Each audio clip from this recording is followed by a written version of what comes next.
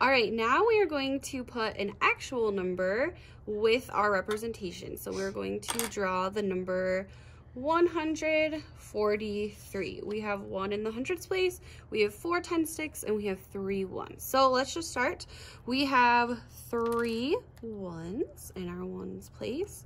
We need 4 10 sticks. So we have 10, 20, 30, 40 to represent 4 tens, which is 40. And then we have a 1 in our hundreds place. So we'll take a 1 to make our hundred. So we have 143. That would represent our number. Let's try one that's just a little bit bigger. All right, let's try the number 537. So we'll start with 5 ones. 1, 2, 3, 4, 5, 6, 7.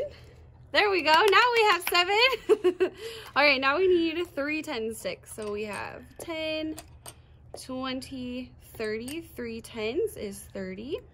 Over here we need 500. So I have 100, 200, 300, 400, 500. So we have to make sure it matches. We have 500s, we have 3 10 sticks, which makes 30, and we have 7 ones. So our number is 537.